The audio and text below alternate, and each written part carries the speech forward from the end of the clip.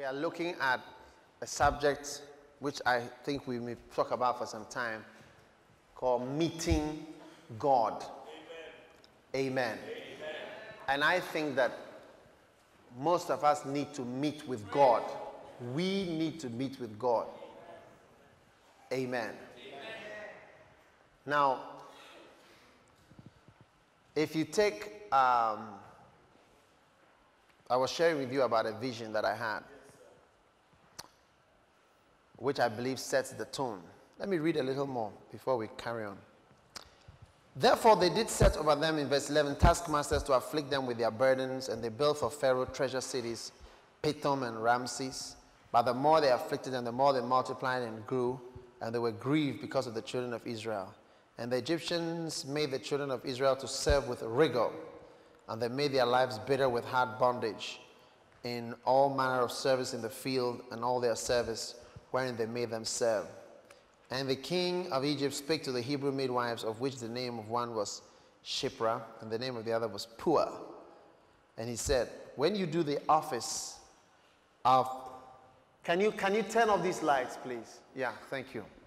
When you do the office of a midwife, and you see them upon their stools, if it be a son, kill him. If it be a daughter, she shall live. But midwives feared the Lord, and did not as the king of Egypt commanded them, but saved the men children alive.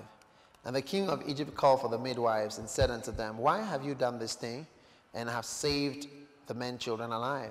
And midwives said unto Pharaoh, because the Hebrew women are not as the Egyptian women, for they are lively, and are delivered ere the midwives come in unto them. In other words, they have a precipitous labor. Is that what you call it? Precipitate labor. It comes very quickly, and then before you can say Jack Robinson, the baby is out. There are some, people who deliver like that. My wife almost had a baby in the car. I had to tell her, do not have this child now. Because it almost came in the car. Yeah.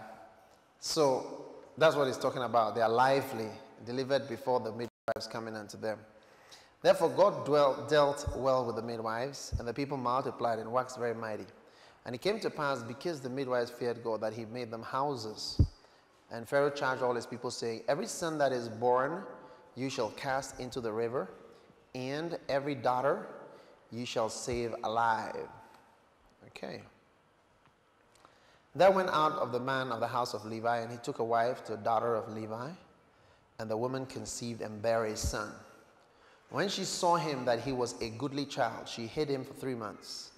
When she could no longer hide him, she took for him an ark of bulrushes, and daubed it with slime and pitch, and put the child therein, and she laid it in the flags by the river's brink. And his sister stood afar off, to wit what would be done to him. And the daughter of Pharaoh came to wash herself at the river, and her maidens walked by the riverside. And when she saw the ark among the flags, today we live more richer, comfortable, luxurious lives than kings lived some years ago. The queen, Pharaoh's daughter, is going to bath. She has to go to the river. So you see, when God sees us complaining about prosperity, little things, he just looks at us, and these people, they don't know what they have. You just do this and water comes. You just click, light comes. Click, light goes off. We are more than... That's why I see myself as more than a king. I'm blessed. When I hold the mic and I speak, everybody hears. I mean, I'm more than Prince Charles. I'm more than the King of England. So, when she saw the ark among the flags, she sent her maid to fetch it. And when she had opened it, she saw the child, and behold, the babe wept. And she had compassion on him, and said, this is one of the Hebrews' children. Then said his sister to Pharaoh's daughter, shall I go and call thee a nurse of the Hebrew women, that she may nurse the child for thee? And Pharaoh's daughter said to her, go.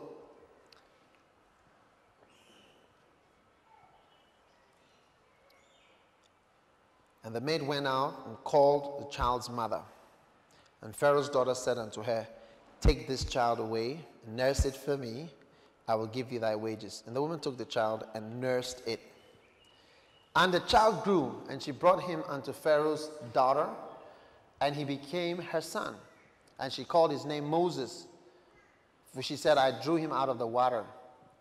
And it came to pass in those days that when Moses was grown, he went out to his brethren, and looked on their burdens, and spied an Egyptian, smiting a Hebrew, one of his brethren. And he looked this way and that way. And when he saw that there was no man, he slew the Egyptian, and hid him in the sand. And when he went out the second day, behold, 2 men of the Hebrews strove together. And he said unto them that did the wrong, wherefore smitest thou thy fellow? And he said, who made thee a prince and a judge over us? Intendest thou to kill me as thou killest the Egyptian? And Moses feared and said, surely this thing is known. Now when Pharaoh heard this thing, he sought to slay Moses. But Moses fled from the face of Pharaoh, and dwelt in the land of Midian, and sat down by a well. Now the priest of Midian had 7 daughters, and they came and drew water, and filled the troughs to fill their father's flock. And the shepherds came and drove them away. But Moses stood up and helped them and watered their flock. And when they came to Reuel their father, he said, how is it that you are come so soon today? And they said, an Egyptian delivered us out of the hand of the shepherds, and also drew water enough for us, and watered the flock. And he said unto his daughters, where is he? Why is it that you have left the man? Call him, that he may eat bread. And Moses was content to dwell with the man, and he gave Moses Zipporah, his daughter. And she bare him a son, and called his name Gershom. For he said, I have been in a strange land. Gershom means a stranger here. And it came to pass in the process of time, the king of Egypt died, and the children of Israel sighed by reason of the bondage. And they cried, and their crying came unto God because of the bondage. And God heard their groaning, and God remembered his covenant with Abraham, Isaac, and Jacob. And God looked down upon the people of Israel, and God had respect unto them. Chapter 3. Now Moses kept the flock of Jethro, his father-in-law, the priest of Midian. And he led the flock to the backside of the desert, and came to the mountain of God, even Horeb. And the angel of the Lord appeared unto him in a flame of fire, out of the midst of the bush. And he looked, and behold, the bush burned with fire, and the bush was not consumed. And Moses said, I will now turn aside and see this great sight, why the bush is not burnt. And when the Lord saw that he had turned aside to see, God called unto him out of the midst of the bush and said, Moses, Moses. And he said, here am I. And he said, draw not hither, put off thy shoes from off thy feet, for the place whereon thou standest is a holy ground. Moreover, he said, I am the God of thy father, Jacob, Isaac, and Abraham. And Moses hid his face, for he was afraid to look upon God. And the Lord said, I have surely seen the affliction of my people which are in Egypt, and heard their cry by reason of their taskmasters, for I know their sorrows. I am come down to deliver them out of the hand of the Egyptians, and to bring them up out of that land unto a good land, and large, unto a land flowing with milk and honey, and unto the place of the Canaanites, and the Hittites, and the Amorites, and the Perizzites, and the Hivites, and Jebusites. Now therefore, behold, the cry of the children of Israel is with me. I have also seen the oppression wherewith the Egyptians oppress them. Come now therefore, and I will send thee to Pharaoh, that thou mayest bring forth my people, the children of Israel, out of Egypt. And Moses said unto him, unto God, who am I, that I should go unto Pharaoh, and that I should bring forth the children of Israel out of Egypt? And he said, certainly I will be with thee, and this shall be a token that I have sent unto thee. When thou hast brought forth the children of Egypt out of Egypt, the children of Israel out of Egypt, you shall serve God on this mountain. And Moses said, behold, when I am come to the children of Israel, and he shall say unto them, the God of your fathers has sent me. And they shall say to me, what is his name? What shall I say unto them? And God said unto Moses, I am that I am. And he said, thus shalt thou say unto the children of Israel, I am hath sent me unto you.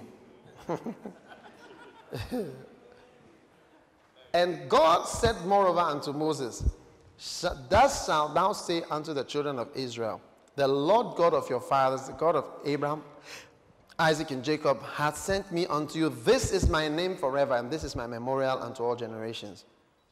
Go, gather all the elders of Israel, and say unto them, the Lord God of Abraham, Isaac, and Jacob has appeared unto you, saying, I have surely visited you, and seen that which is done to you in Egypt, and I will bring you out.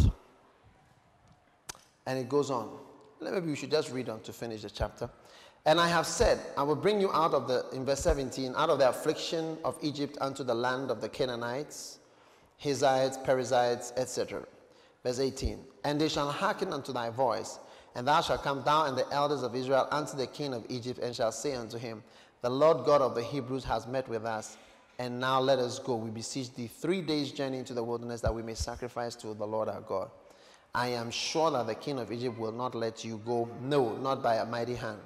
And I will stretch out my hand and smite Egypt with all my wonders, which I will do in the midst thereof. And after that he will let you go. And I will give these people favor in the sight of the Egyptians. And it shall come to pass when you go, you shall not go empty, but every woman shall borrow of her neighbor, and of her that sojourneth in a house, jewels of silver and jewels of gold, raiment, and you shall put them upon your sons and upon your daughters, and you shall spoil Egypt. Chapter 4, verse 1. And Moses answered and said, but behold, they will not believe me, nor hearken to my voice, for they will say, the Lord hath not appeared unto thee. And the Lord said unto him, what is that in thine hand? He said, a rod. And he said, cast it on the ground. And he cast it on the ground, and it became a serpent. And Moses fled from before it. Wouldn't you run from a snake?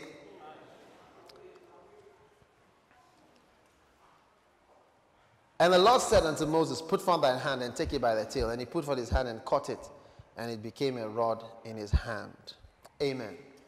A few little signs you can see that Moses will actually obey God, even though he's talking a lot and all that. You can see that he's really somebody who will obey God. The thing that he ran away, they say, go and take it by the tail. He went and picked it. So, some people talk a lot, but deep down, they really will obey God. Do you understand? They even give wrong signs that they won't obey God, that really they will obey God. What do you think? Yeah. Some people give wrong signs or mixed signals. But you've got to see which signal is the real signal. And that little signal there is the real signal. Amen. That I will obey him, really, when it comes down to obeying the Lord. Amen. Now, meeting God, I believe that many of us don't know God. Do you see? And we are quite far from God. And even though we are all in the same church, some of us are even pastors of the church, reverends, and what have you. There is something about us which does not really know God, and we need to know God. Amen. We need to meet with God. Now, coming from our backgrounds, you get it? We all have a journey which will lead us to know him. Amen. Do you understand? And many times we don't recognize that we are actually on a journey to meet God. Do you understand? And we need to walk that journey, walk that road until we have come to meet with our God. Now, receiving an impartation is the same as meeting with God. Do you get what I'm saying? Meeting with God is what we mean by an impartation. Because when you've met with God, you will be imparted to with something. Are you listening? And so we need to get to the place where we actually meet with the Lord. Now, I was telling you that I had a vision. And this vision actually shows a deception which I have. Do you see? Which has been proved to me over and over and over and over and over again, many times over. But I still don't want to believe it. And I still don't listen. Do you understand? So maybe that's why I'm having this vision, and I'm sharing it with you so that it will help all of us. This is the impartation you are receiving. Okay. I was walking in this vision. I saw myself walking at the University of Ghana campus. I was walking there. Actually, I can even picture the exact place I was walking, by the basketball pitch somewhere there towards the Aquafo Hall side there. And somebody shouted. I was wearing bright red or orange shoes, which were a symbol of me. They were like things that when you see these shoes, you know that it's me. You get it? Suddenly, a voice shouted from some of the students, "Who is that? Who is walking there? Who they there? Who is walking?" And immediately, one of my pastor's names came to me. And I shouted his name. I just shouted his name. I said, "It is this." I don't want to mention his name. I just shouted, "It is this." Then when they heard it was that person, they came. People came down because they thought it was him. So when they came, they saw that it was me. When they saw that it was me and I was not him, they were bored. And they started to even push me. But you are not him and you say you are him. Why do you say you are him when you are not him?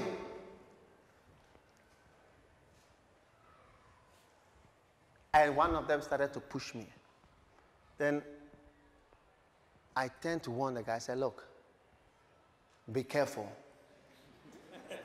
But I was quite hot because I had said somebody's name and I found out that I was not him. I thought I was him. I thought I was the same as him.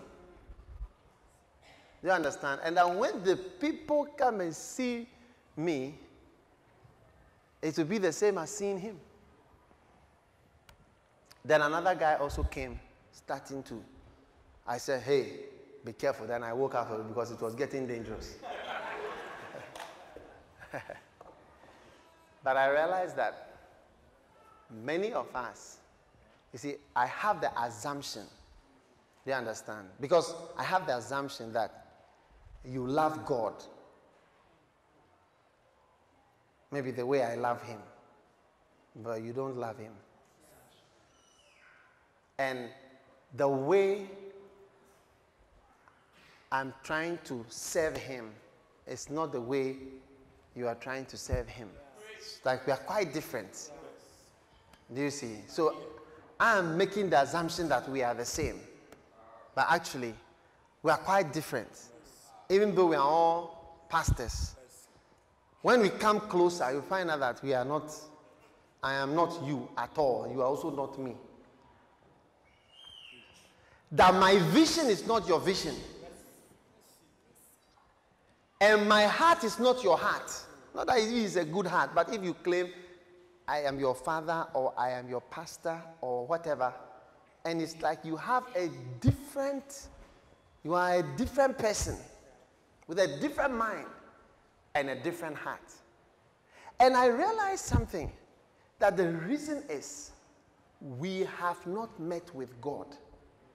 Because if you have met with God, you will find the same humbling experience that we all have will amount to the same thing. Rick Joyner said something. He said when he's having praise and worship, he does not believe in telling people, lift up your hands. He said, if you believe that you want to lift up your hands, why should he tell people to lift up when their hands are not really being lifted up naturally? Or that they should stand when they don't want to stand. He doesn't believe in telling anybody to stand. If you want to sit, you can sit and sleep in the church. If the thing is not coming from your heart, then what's the whole point?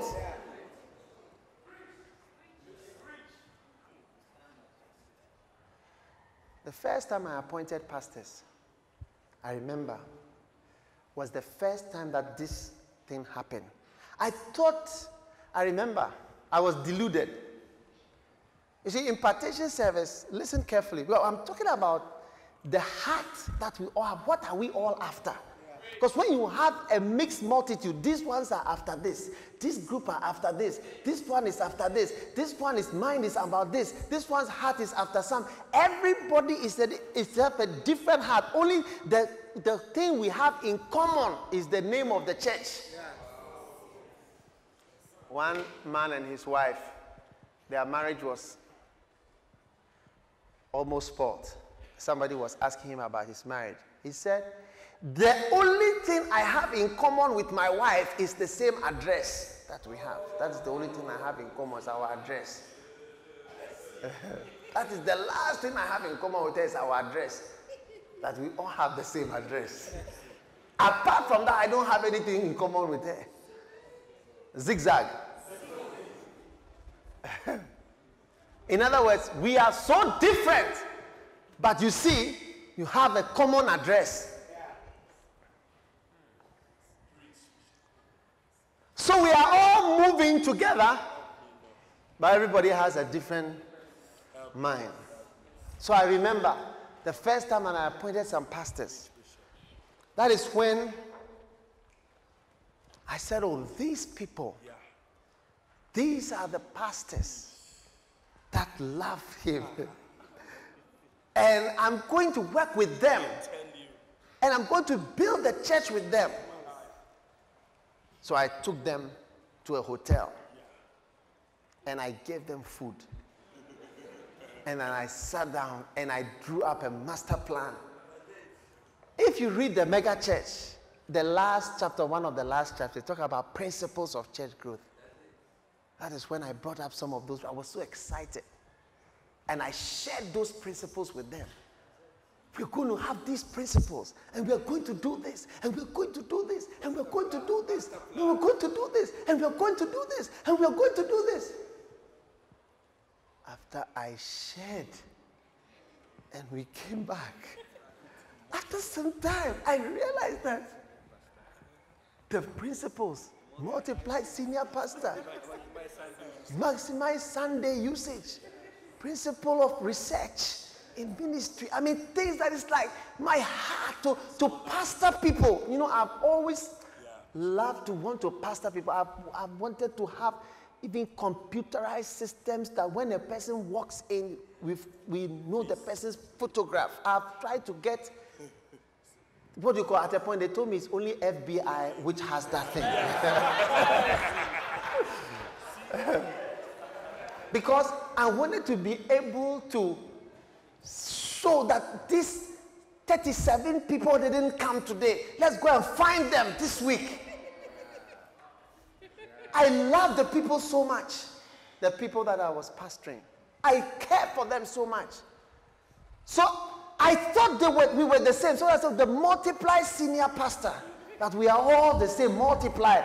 That's why when they say, who is, I just thought of any of my pastors and I just mentioned, I said, bah! And when they came, it was not the same. And they started to push me. You are not the same as, you are a totally different person from, why should you deceive us?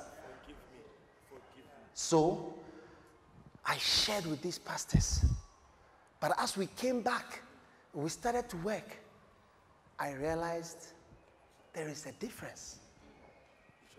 They don't seem to be interested in it as much as, I mean, I've poured out my heart and the visions and the dreams for the people. Yeah. If you read the marriage counseling manual, you will see what I used to counsel. Most of those things are compiled by myself and others. With my heart. With my heart.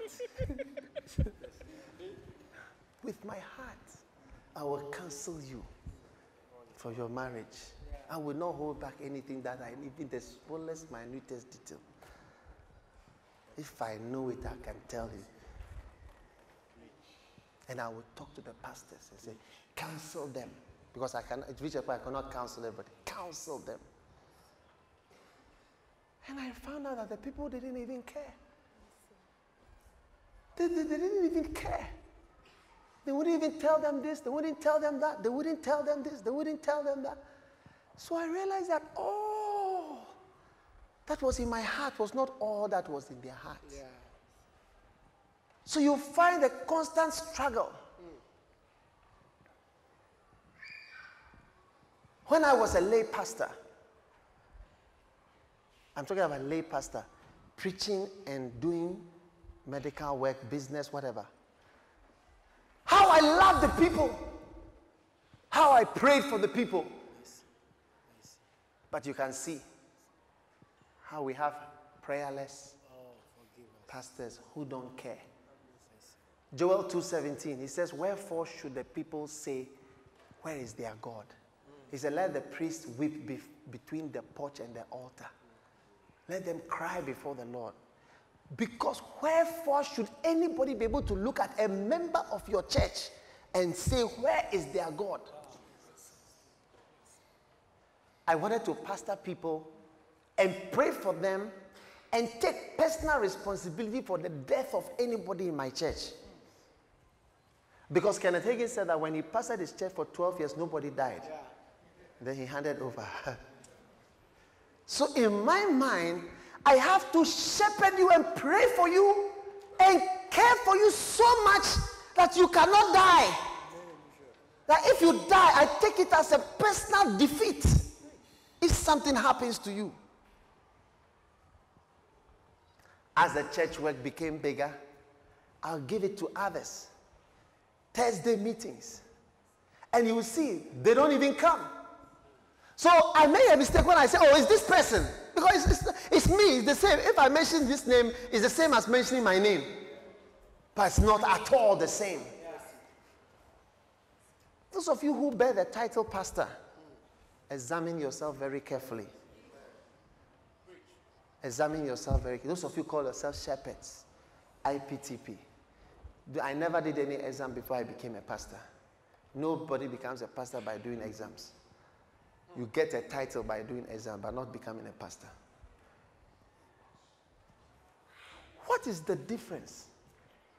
The difference is that we don't know God.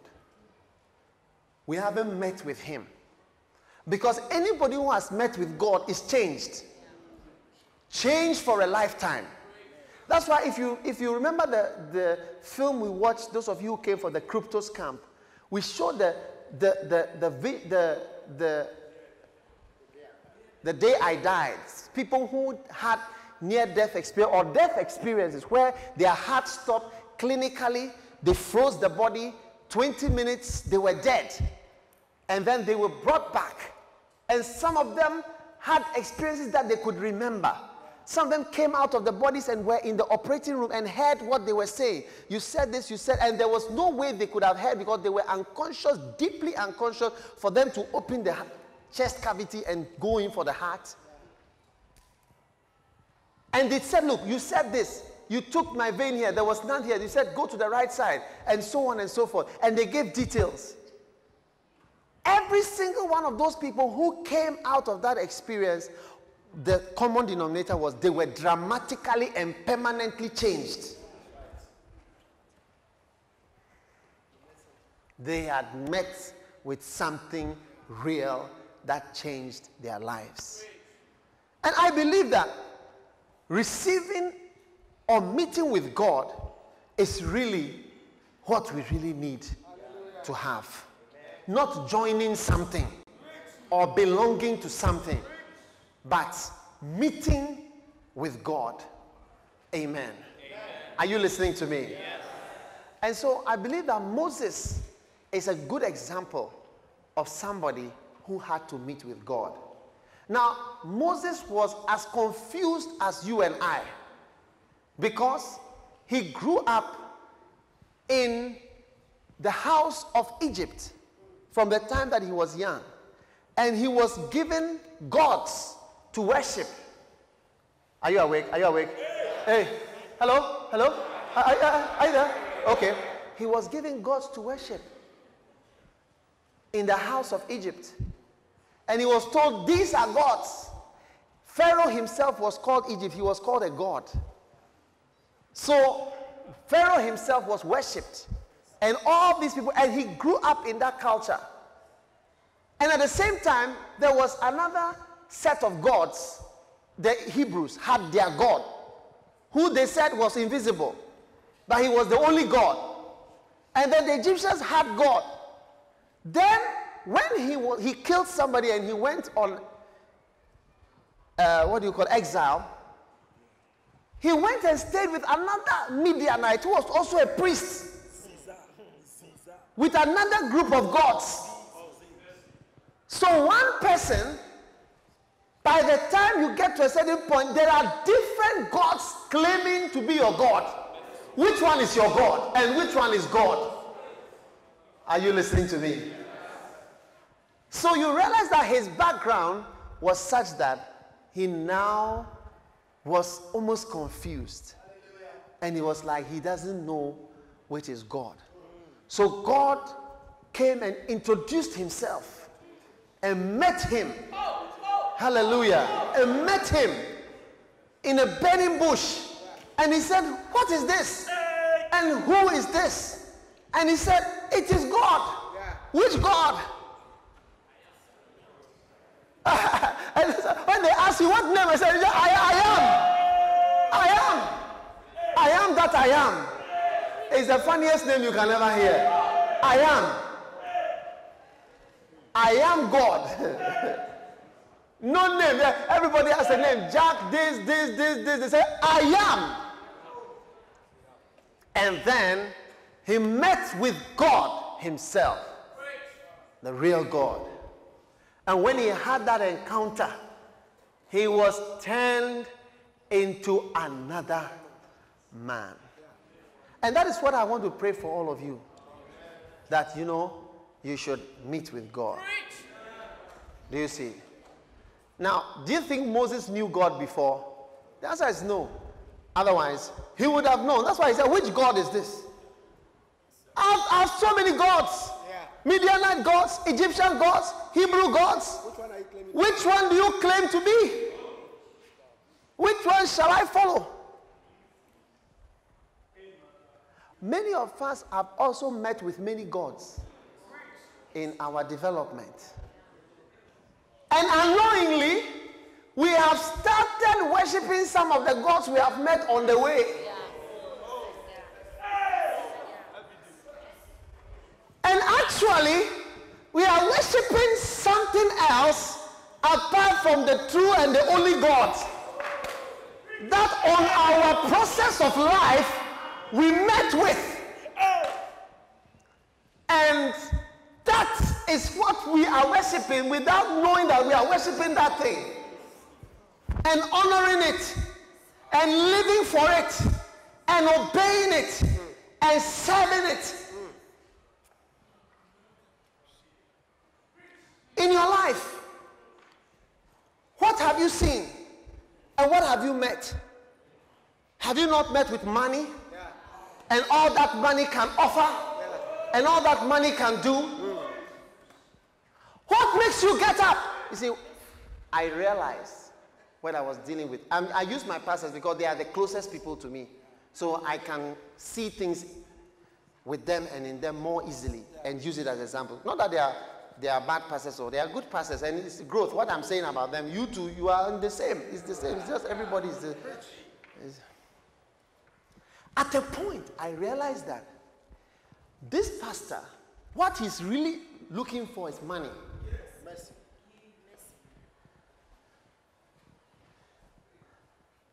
And not God. What he really wants is money. That's the. I came to that realization. This one is after money, and this one is after God. So one day I had a meeting with a pastor. One of my pastors said to me, "Look, as I'm talking, some people find me energetic and zealous. They say, why are you so zealous about what you are saying? Why are you not so zealous about what you are saying? Why do you have so much zeal for something else and so many other things that you sacrifice your life for? Let me ask you that question. That's it. Preach. Preach. One of my pastors said to me, you know, Bishop, your father has money. That's why you are doing what you are doing. But my father doesn't have money. So I have to work hard. I was a bit taken aback. I said, oh, what are you telling me? It's like my zeal is not real. It's only because my father has money. You see, my trying to serve is like, you have your secret. So we all, he said, in other words, I know that your secret God is money, but you have secured it and you have put it aside. So we also need to secure our God privately and put him aside. Hide him like Rachel hid the gods under the saddle and the camel. Because we all know that, Bishop, we are all really looking for money and prosperity. And we know that you have it already because your father has it already. So we all know you are secured. Allow us also to secure ourselves. Allow us. Be honest, Bishop. You went to Iraq because of oil. Not that you care for the Iraqis. That's what the person was telling me. We know why you come to the mission, because you are okay. I don't blame you. One day I said to one of my pastors, I said, you know, what you are serving is medicine, and what I am serving is God.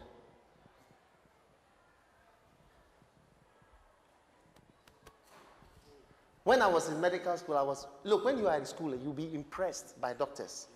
When they talk, professor this, professor that. It's like that's the whole world. To become a lecturer, to become this, to be there. We dream that one day we will be lecturers in this school. In authority. That dream has never left some people. It was implanted in their hearts. They've never gotten it out of there.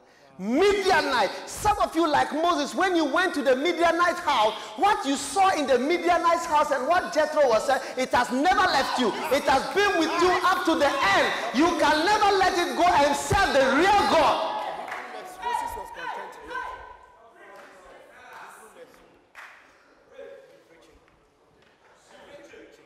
What you saw has never left you. Money you've seen. Some of you work in a bank. You've worked here. You've worked here. As you've gone along, none of those gods, one of those gods has fastened itself to you, and it's like you have to serve it. You see, look, I'm talking about the heart. Don't argue with me. When I'm preaching, don't argue. Do you understand? Don't argue. Don't argue. I'm talking to you, and no, I've not mentioned your name. Don't argue in your heart. When you are open in your heart and you accept things in your heart, you see that God starts to help you. Many of us are serving a God called security. Wow. We need to be secure. I am securing myself. If you read a book by Rick Joyner, he says, look, he had a vision. And the Lord said the Lord was offended with him because he wanted to build a business that would secure him and he would not need financial help in the ministry. And he said the Lord appeared to him and told him, you have offended me because you feel that I cannot look after you. And he lost all the money and became back to zero. He got over millions and came back to zero. Many of us have offended him. That's why I feel it in my heart that we can hold hands. Come hold my hand. Come, hold my hand. We can walk in the same hall, but our hearts are very different. Our hearts are very, very different. We're walking in the same hall, but our hearts are very different. Yeah. Very, very, very, very, very different. So different that it makes all the difference in the long run. That's why when fire, you see, what we all say at the beginning, everything looks okay. But the Bible says, when he had spent all that he had, there arose a great famine in the land. When the great famine arises in the land, that is when you see the differences, whether you are secure, different things. That's the siniazo. So many of us, we say, I love, I want, I will, I do, I believe. But when you have spent all that you had and there arose a great famine, that's when you now see that actually you were never secure. So we are walking in the same ministry. We're holding hands. We are doing the same things. We're all holding a Bible. We're all talking about the ministry.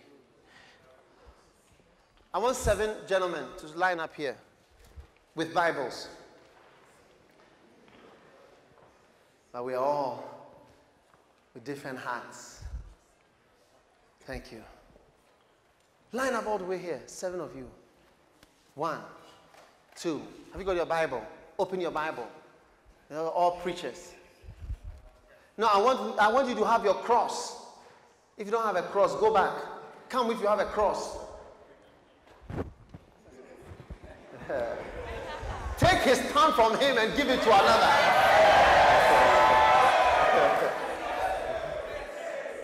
Separate yourself a little so that we can see you clearly. Put on the light now. This is the time that we need the light. All of them have Bibles. All of them have crosses. No, I need badges.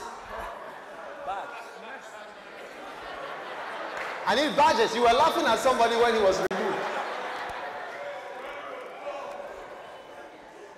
Oh.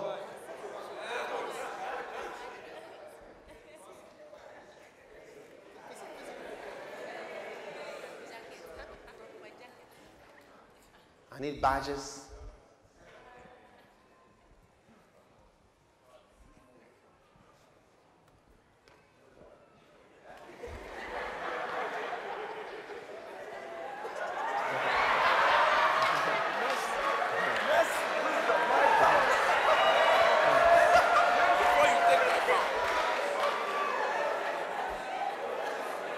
And I need coats. I need coats.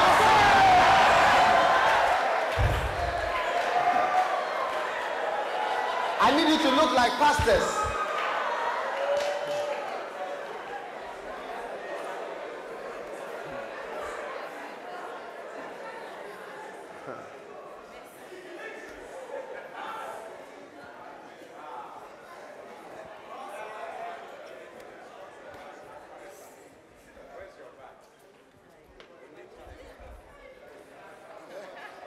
Crosses. Where are the crosses? Let's see the crosses. Bring them out.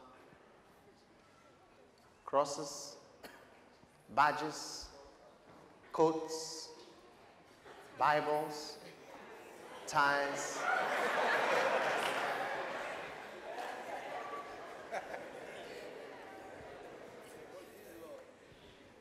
One, two, three, 4, 5, 6, 7.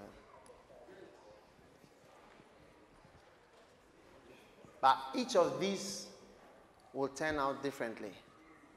Yongicho said that he was in the Bible school and he had a picture with 55 people. And one day he was looking through his things and he saw the picture. And he said, as at the time he was looking at the picture, only 5 of the people in the 55 group were alive. All the rest were dead. And he said it's only those 5 out of the 55 who had become serious men. Some had become welders, some had become electricians, different things. But the 5 were the people who were serious when they were in school. They were the ones who are taking the ministry, and they were the 5 who were alive.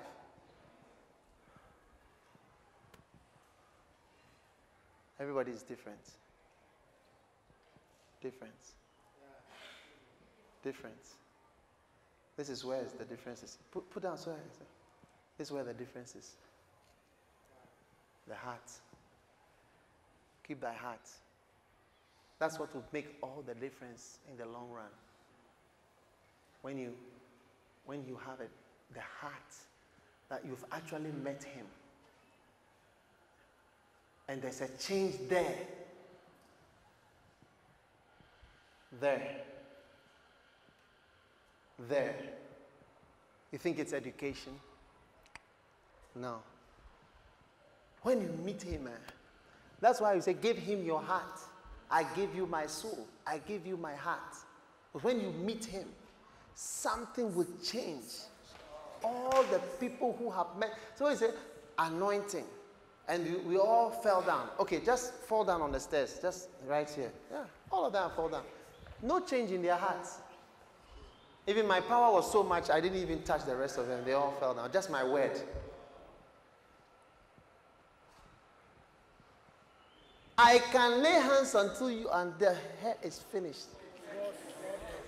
That's why I don't like talking to journalists. I cannot explain myself to them. I cannot explain. I cannot explain which car I'm driving. I cannot explain what I have. I cannot explain what I do. I cannot explain to another. Even the Christians don't believe. Even the pastors don't believe. How much more a journalist? If a pastor in this church has a different mind and different, how much more a journalist in the world? Stand up, gentlemen. Each one of these people has a different heart. And some of them have met with God. Some have not met with God. One day, I was thinking about one of my pastors. He's a good pastor. And there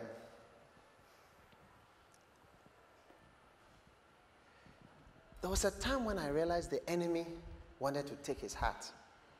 I've never told him. I never told him. But I knew it. So one day he shared something to me and I said, oh, this is that. But one day when I was thinking about him, then the Lord showed me something. He said that this boy, he knows me.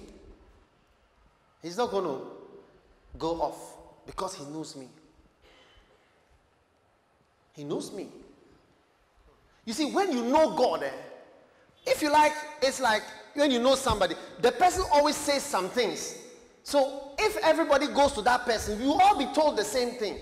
So if eventually you go to him, he will tell you the same thing.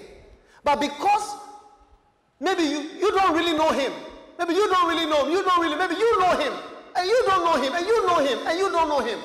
So only two of them, so you find out that the two of them stay on the same track because they know God. And that's what the Lord told me. He said, that because I could see him wavering like that. I saw him over. You know, when something is for you, your child, spiritually and all that, he's somehow for you. God, even your child, when you are a mother and the child says, he says, oh, he's hungry, he's wee-wee, he's tired, he wants to sleep. You will understand all.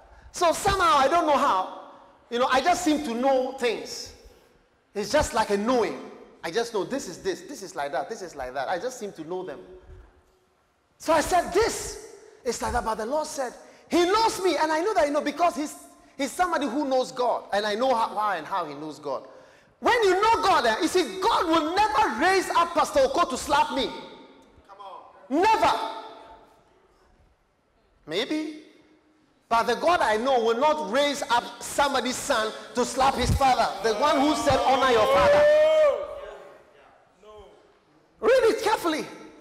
But we have all sorts of aberrations and all sorts of things that people come up with because they don't really know him. So when you meet people who know God, you sense something similar. Similar.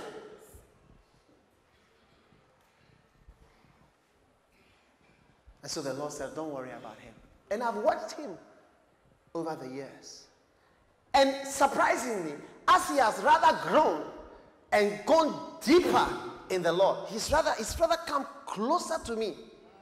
And come closer. And he said, I was telling Reverend Saki something. I was saying that, look, think about it. Think about how the way people grow up in ministry and in the Lord. And they grow further and further away. And I was telling him that, look, if you even take my relationship with Bishop Duncan Williams today, I have the best relationship with him over the years up till today. If he comes in Accra and he calls, bam, he knows I'm one of his best main people. One day I called myself, I heard something, and I said, if anything has happened, you will be one of the first people to know about it. And yet, because God does not lead you to fight with people that he has used to help you.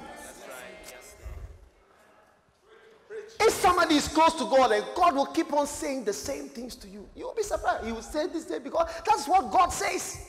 And sometimes you can see from the way people are behaving that they don't know. I mean, okay, they are just moving around with various, ideas and things, and it's like we are all moving, but they don't know God themselves. They've never met with God themselves. And that's why they don't have any quiet time.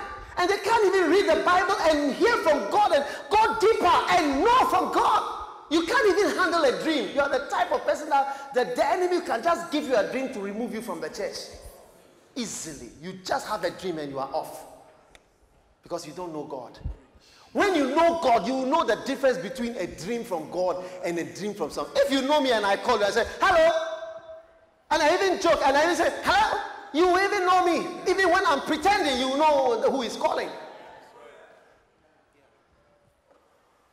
You don't know him. You haven't met him. If he's not your friend, you don't know God. Your heart is there. Because when you meet him, you'll be profoundly changed forever and ever. If you've met with him, you will love him. That's why when I sing the song, let's think about our God. I just look at the people. So they're just sitting looking.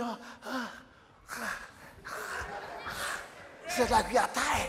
We want to go home. We are singing the song. Let's think about our God. Oh, let's think about our Father of love and mercy. True, the one who never gives up. He's never given up on me, on you. When you think about our God, the one who is singing the song, he knows God. He knows God. You can hear from the song that he said, he knows my name. He knows that when all is said and done, the same person sang all these songs. When all is said and done, and everyone is gone, Lord, all I want is to be near you. You can see it in the people. Even with the pastors. You can see it even with Reverend Eastwood. He came to walk around here for a few days. You can see that this person is close to God. And he knows God. That's why for years he has been enticed to leave Bogatanga, and none of those things can entice him. Because his mind is different. His mind is on something. People don't understand that when you meet somebody who has met with God, he's strange. He's different. He's different from everybody else. He's sort of unusual. You can't put your finger on him. You always label him with a bad thing, and he turns out not to be the bad thing that you've labeled him to be. How many times good people are labeled as bad people? Only time will tell. If you know God yourself, I don't have a problem with you. I just have to leave you to God.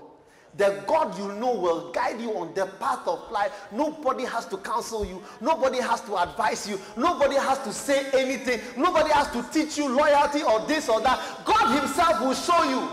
He will tell you, look, you know something? See this person, watch him carefully. He's your father. Nobody will tell you. God himself will tell you. But because we don't know God, we are able to come up with 1,000 new ideas. At any time. Go off on tangent. Everybody's walking on the same road. One day, somebody had a vision of a pastor. There were 5 of them going along a way.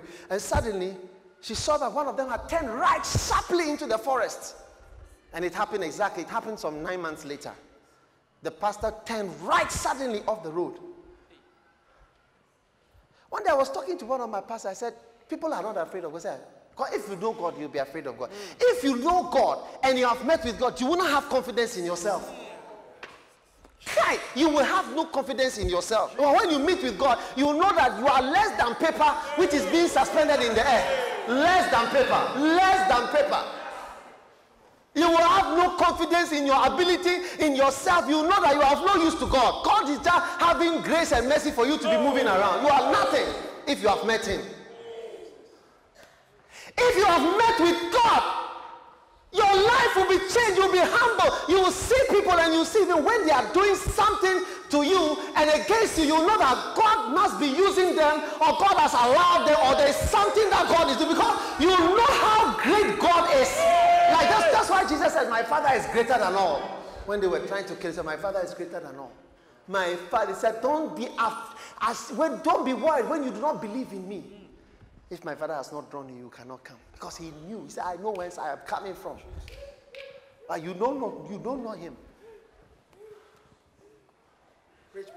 Oh yeah. So different we are.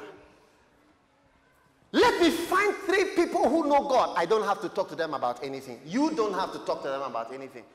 Wife doesn't have to talk to her husband about anything. Husband doesn't have to, because it's not about what people think. It's what is real. It's what is true. What is real before him with whom you have to deal. That's what matters. You'll be afraid of the one you've seen like a fire burning in the bush. When you threw down your rod and it turned into a snake and you have to pick it up again. When you know him. When you know him. You are different. When you know him, even when you are experiencing a cineasm, you know that maybe it's my best experience in my life. When you know him. When you know him and he's taking you on a curve, you know that my Father is greater than all. The curve will straighten. It will allow me straighten. When they take you on a curve and they put you down, they say, if he wants me to die, I'll die. I know I'll die. You don't have even to pray about it. If he wants you to live, you will live. When you know God, nobody will have to talk to you about what you'll be, how you will behave in 10 years' time.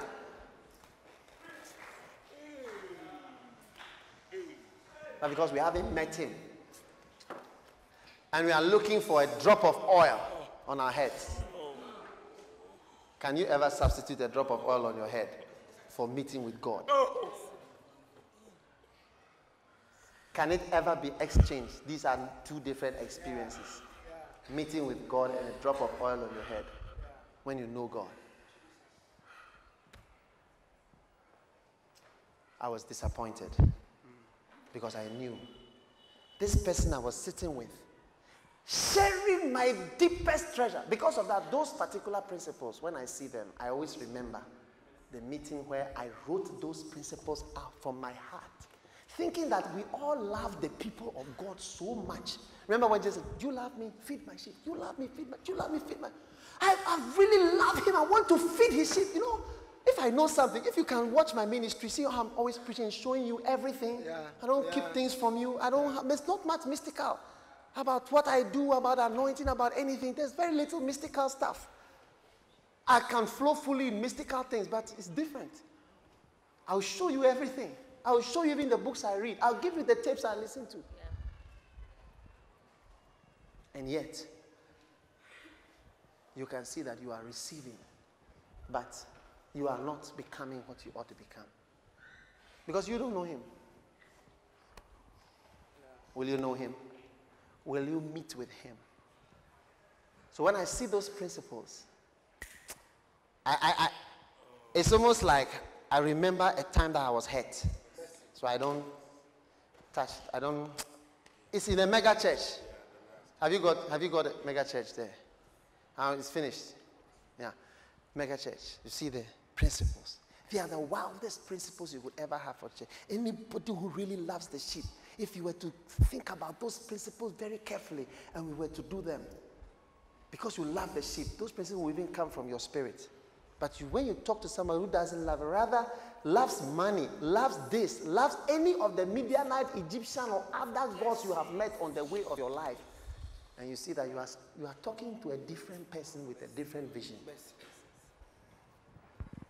May you meet him. Amen.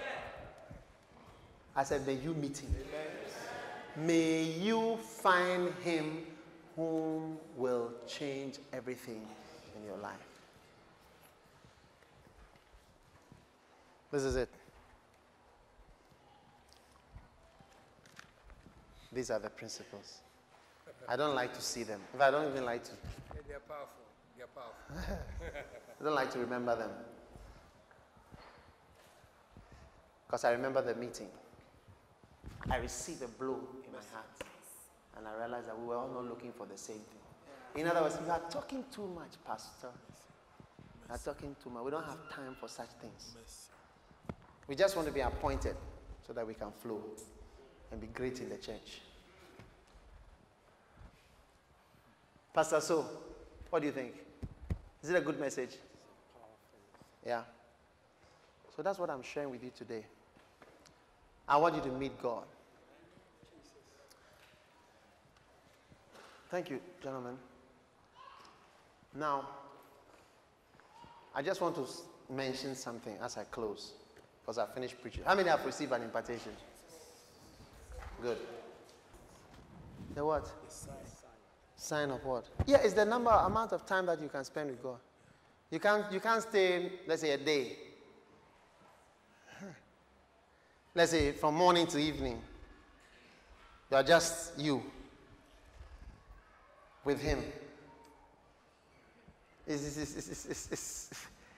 It's one of the clearest signs. But you can spend a day doing every other thing because you are not a godly, you are not spiritual, godly. God is not somebody you know.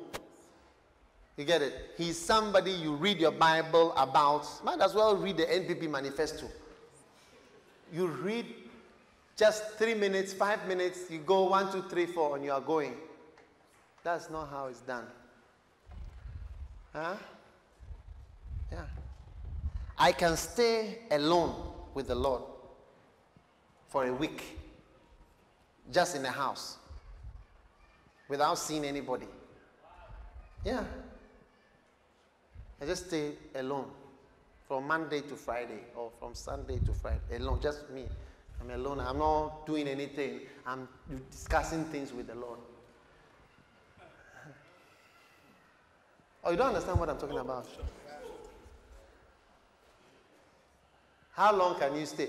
By 2 o'clock, listen, there are things to be done. Because Olele, Moses was able to stay 40 days. You cannot stay a day. You have to talk to somebody. Phone must ring. Text must flow. Come on now. Preach to me, Bishop. I'm not talking about fasting. No. These days, many times when I'm with the Lord, I'm not fasting. I eat. I'm just with him discussing issues. When he's about to speak to me, can you believe it? He's about to speak to me as I sit in my chair. And I know that he's about to speak to me. As soon as I sit in my chair, I disappear. And then I return. And he has spoken to me. I know that he's about to.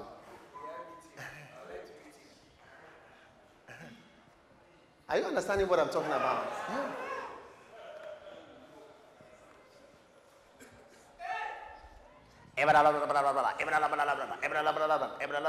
4 hours. 4 hours. Look, that's not knowing God. That's chanting.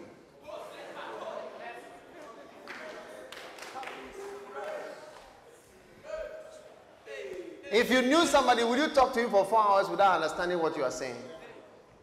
Think about it carefully. Talk to him. You see, when they come, you should think that there are 2 of you in the house. You are discussing. That is why, you see, that is why being pastors is strange to us. Many of us are riding on the momentum of Lighthouse Chapel International. That's all you are riding on. But I just want to say this in conclusion.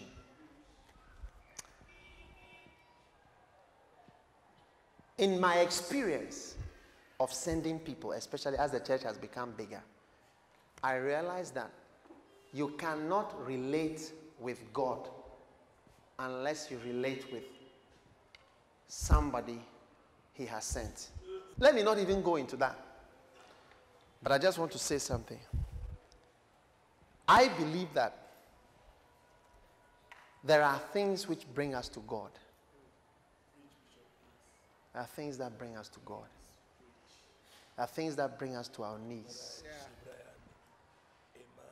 Humble us before God. Don't fight them. Don't fight them. Even sometimes sin. Don't misunderstand what I'm saying, but listen. Even sin. Sometimes when you sin, it is even God's grace that you've sinned. Or you don't understand what I'm saying? Some of us have sinned because God was having mercy on you, but you didn't know. I'm not saying that God is the author of the sin, but the sin was the grace of God for you.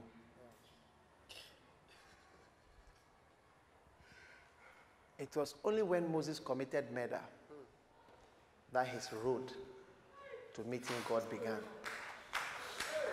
It was only when Moses committed murder that his road to meeting God began. I tell you, he became a murderer.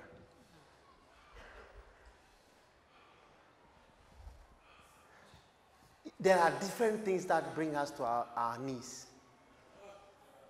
I don't know what has brought you to your knee, but when it's coming,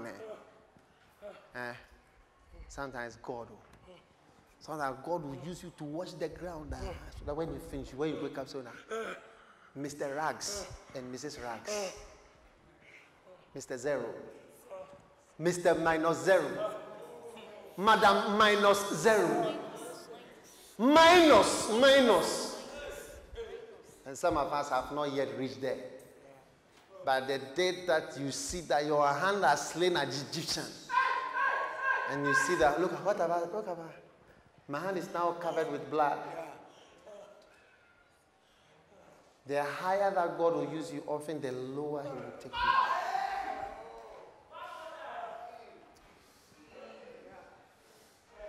The higher, sometimes the lower.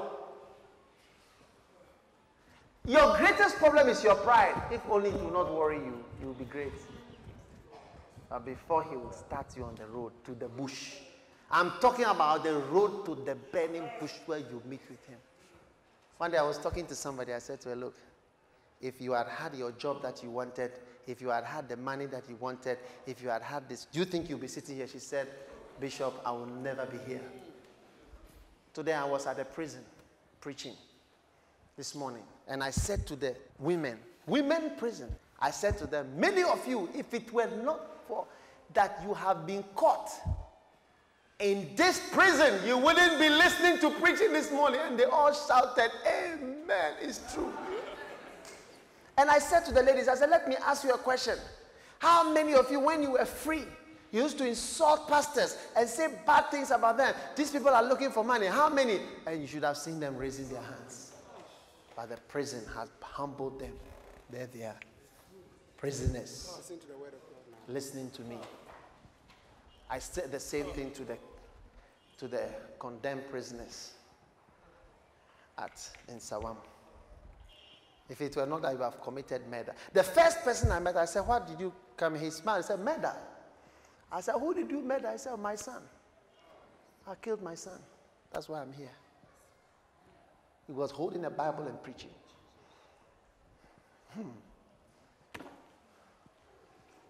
Do you know that sometimes what brought you down is what's going to bring you up, sister? Hey, what brought you down is what's going to bring you up. And maybe what has brought you down is what's going to bring you up. Maybe it's the beginning of your journey to something better.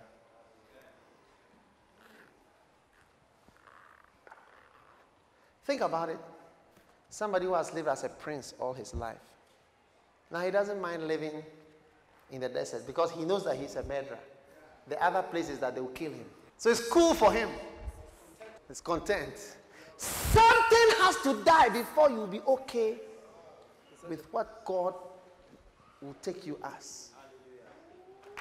God will just take you as nobody who talks to children. God's work, it makes you like nothing. Go and name animals. Visit people. Pray. What is that? Is that work? I can be signing checks and printing things on the computer. Yeah. That's work. God will say, no. Just visit poor people. That's my work. Except something breaks in you. Somebody look at me and say, if you offer me $10 million, $100 million, I don't like it. I like to stay where God has called me to be. Hallelujah. I love it. Hallelujah. Nobody is forcing me. But many of you don't have this heart. That's why when they say, who are you? And I say, I'm Pastor this. And they come and say, no, it's not Pastor this, it's the bishop. We are different, completely different people. Why do you lie to us? Tell us that this is this when it is not. May you meet him. When you meet him, if I have met him, and you also meet him, when we meet, we will talk for a long time. And we see that we have a lot in common. I'll never be worried about you because how can I hurt you when I met him? I'll not be afraid of you. You can see that people have not met with God. That is why we play the fool in the church. And that's why we talk in a certain way. That's why we do things that we do. Because we don't, I mean, if you know how terrible and frightening it is to fall into the hands of God, you will be afraid to take his even 1,000 cities. Unfortunately, I cannot say that all of us here have the same attitude towards money. Many of us would take money from the church.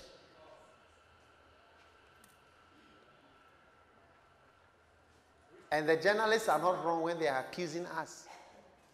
Because many of us pastors, we would take money if we had the chance. Is that not so?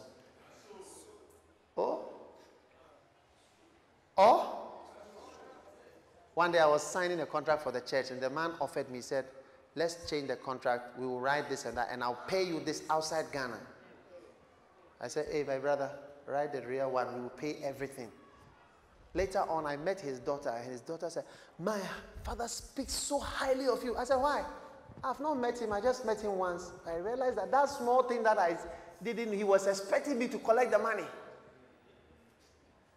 and cheat the church. The church, what do I cheat the church for? Then I don't understand who I'm working for. I've not met him. But later on, one other pastor came up and was telling me, said, look, when you work for this church, the pastor who is delivering the sand and stone, he has his contract in it. So the cost of 30 strips of sand and stone is actually the cost of 20. Or is it what? It's the cost of 40. So the 30 is for you and the 10 is for your site. Or you don't understand what I'm saying? Let's say I'm building, I have my site. So you deliver the 10 stones there and then the 30. You don't know him. You don't know who you are working for. If you knew him, it's not that somebody will tell you, be honest, don't tell a lie, don't steal, don't do this. You are taking his money. Then you don't know whose money you are taking. Even medical students hostel, when they catch a thief, when I was there, they caught a thief and they killed him. They killed him. In my area, they recently, they caught a thief, they beat him and he's dead.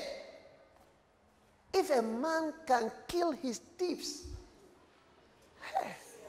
then God, when you are taking his 5 CDs, his 1,000 CDs, his $100, and you are using it for something that he has not asked you to use it for, then I think you don't know him. Because if you know, you will be afraid. You don't know him. You don't know him. You don't know him. You don't know him. May you meet him. You will be afraid of him. That's one of the things. You'll be afraid of him. You'll be afraid of him. And you say, Lord, all that I have. Some of us are so scared of him. You see, every day when I wake up, I don't know whether I'm going to die on that day. What's that doing? I don't know whether I'm going to live or die. Sometimes I wake up and I just look at myself and say, is it the end? I don't know. Because I'm not sure of myself. I'm not sure. Are you sure of yourself? You are sure of yourself because you don't know him. If you knew him, you will start to evaporate immediately.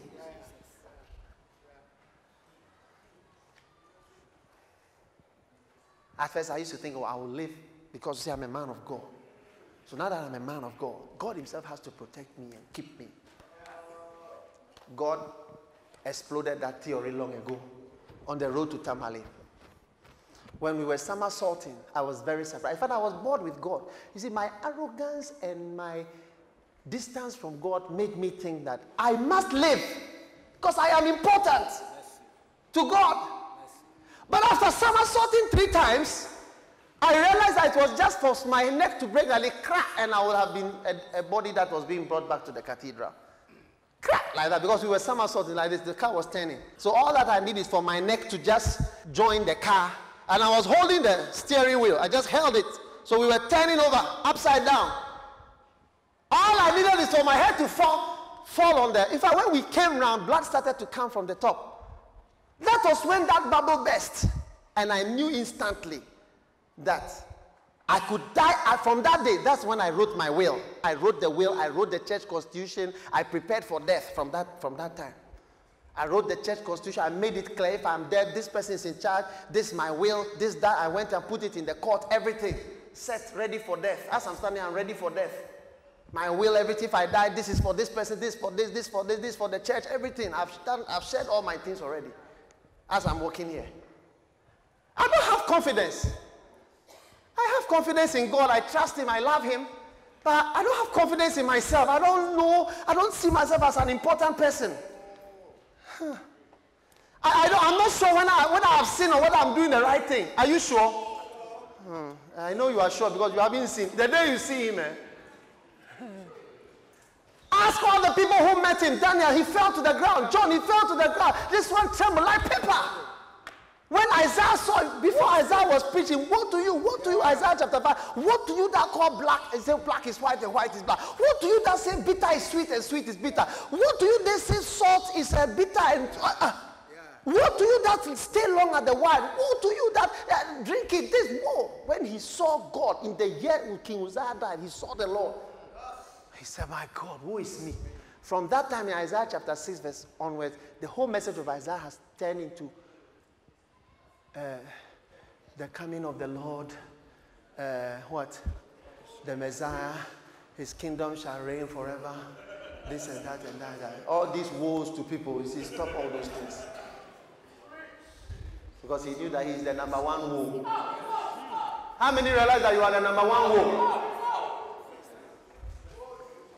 Stand to your feet.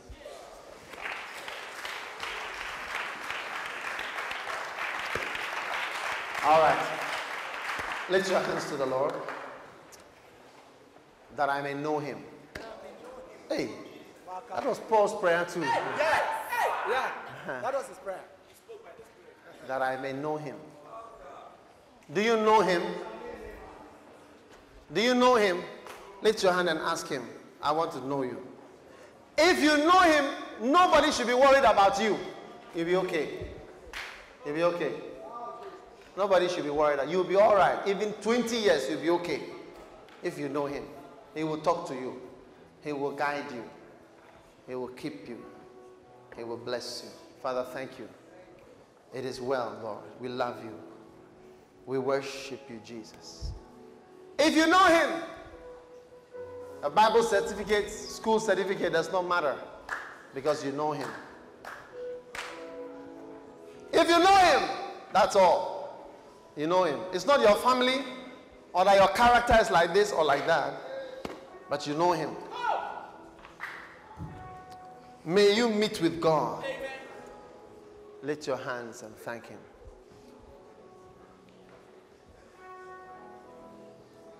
Father, we thank you so much.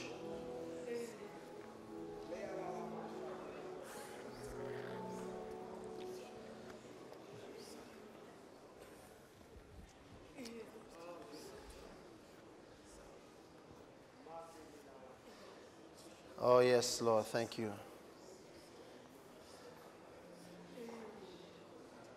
Thank you, Holy Spirit of God. Thank you, Holy Spirit of God. Thank you.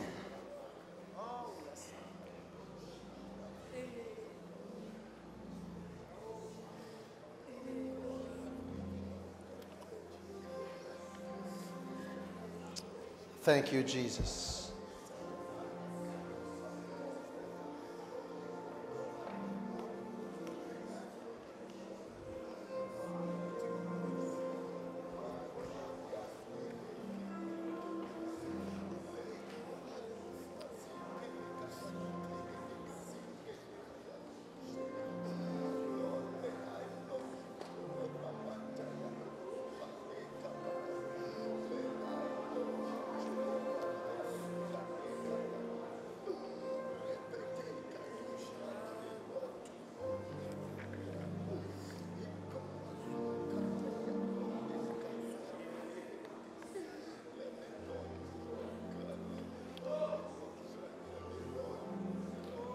all is said and done, and everyone is gone, Lord, you're really all I want.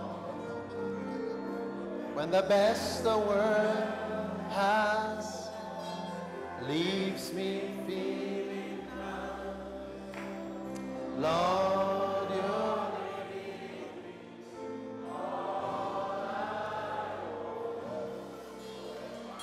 all that I long for, all that I hope for, just that sense of you coming in. All that my heart is hungry, having just one more touch from your loving hand. All is said and done, Lord, you're all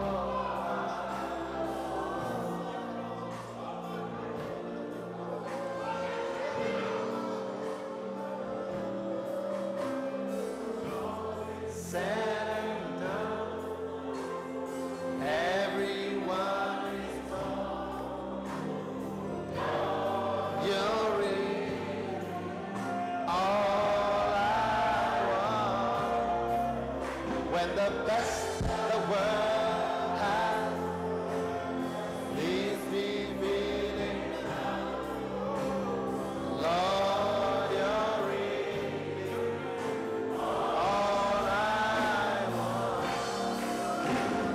All that I long for, all that I hope for, just that sense of you coming near. Oh, that my heart is hungry to have is just one more touch from your loving hand.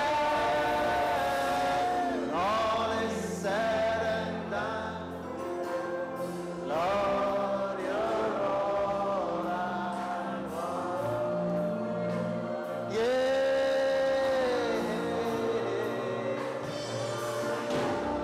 You're all that I want, Lord.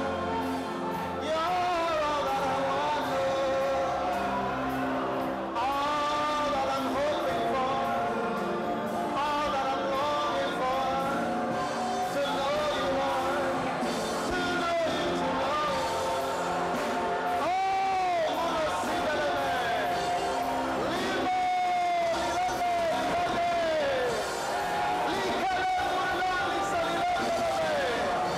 longing for you, Lord, longing for you, Lord, longing for you, Lord, longing, longing. We want to know you, Lord. We want to meet with you, Lord. We want to talk with you, Lord. Lord, Lusunale, Shindal Meridolore.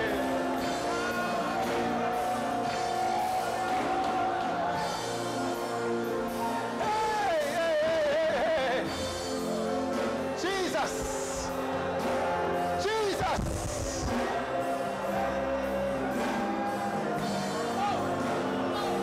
Jesus. She can pray, listen.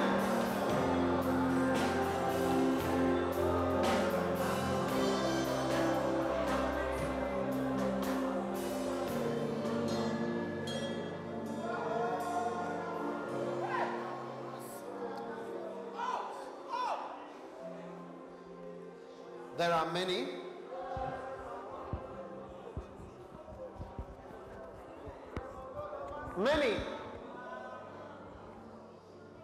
seeking for me, but they are hindered, says the Spirit. They are hindered by another man. For when you look to the left and to the right, you shall see other men who do not love me, and you shall use them as a standard. You shall see men who don't know me, and you shall use them as a wrong standard. Rise up now and come yourself. Rise up now and come, my son. Come, my daughter, and come alone when you are coming. For you cannot come with another. Yeah, you cannot come with another on this journey. You must come alone. For I have not given you another to come on this journey with.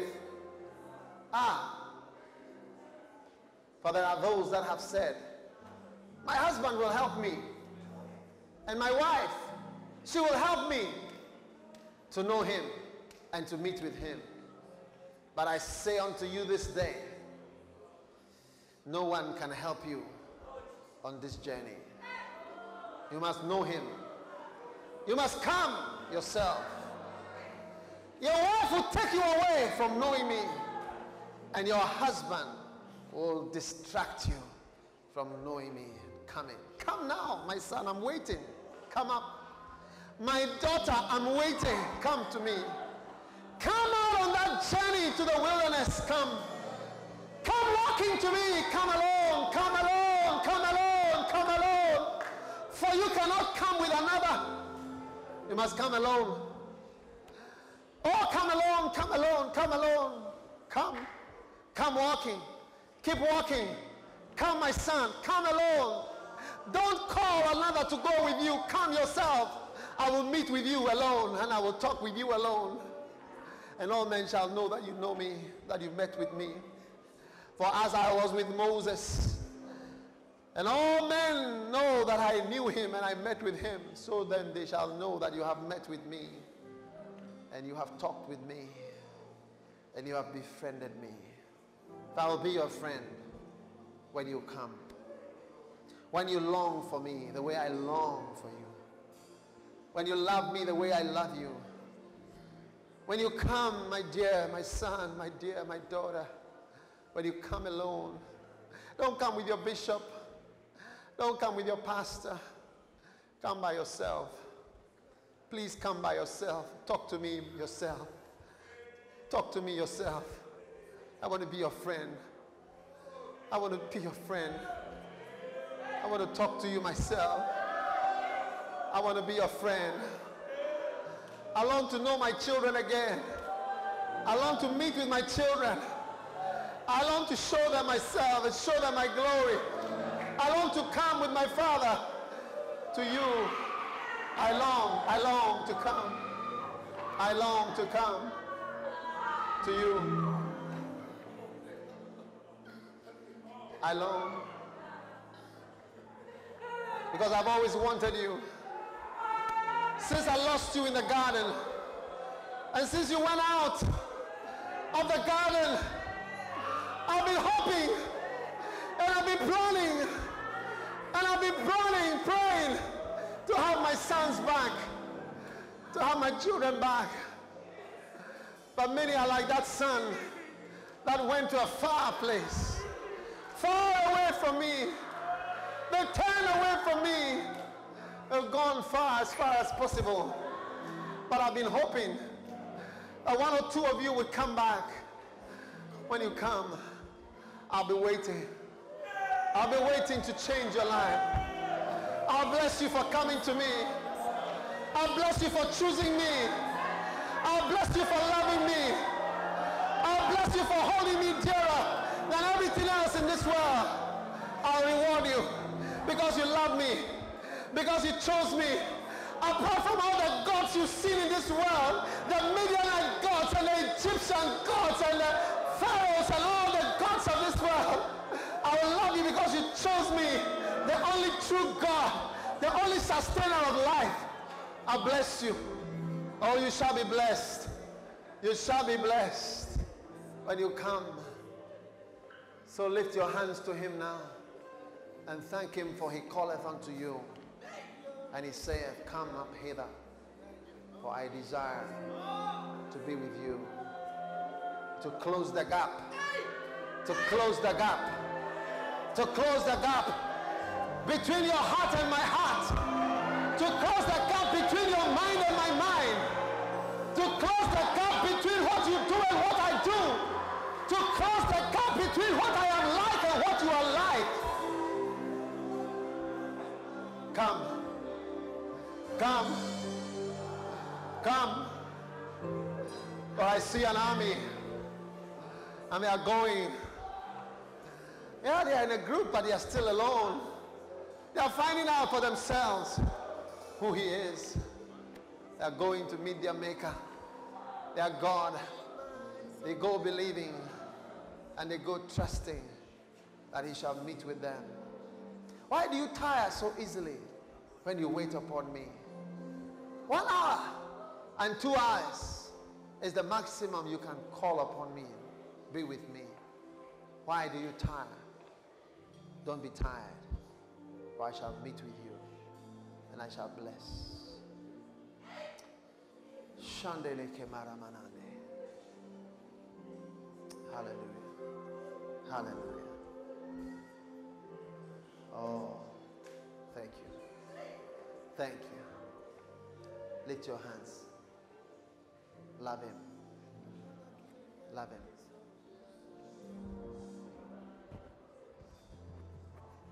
I hear the Spirit say, if you knew him, you would be safe. If you had met him, you would be safer than you are today. For there is risk and there is danger. The danger is because you don't know him.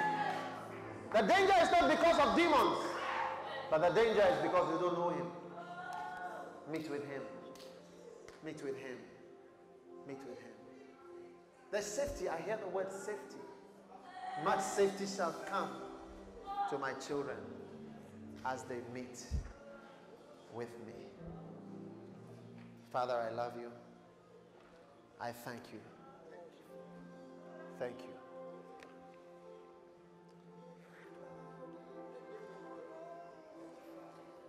Let's thank him.